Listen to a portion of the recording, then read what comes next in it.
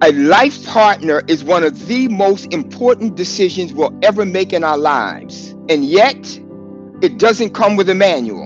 And most of us come into it and we don't have a clue as to what we're doing, number one. Number two, nobody gets married to get divorced.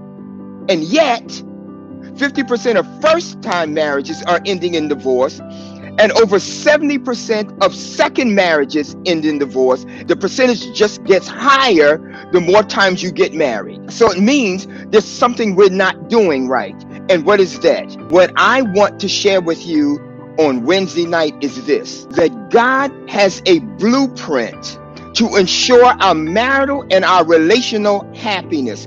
When you follow God's blueprint, whether you are a child of God or not, you will be blessed. Your relationships will be blessed. Your marriages will be blessed. When you ignore that blueprint, consequences are sure to be the result. You can count on them, as sure as my name is Frank E. Legette III. And for those reasons, if you really want to experience relational or marital happiness, you got to tune in on Wednesday. So this Wednesday, please tune in at 7:30 for Let's Talk Life and Legacy for a Moment with Dr. Grace.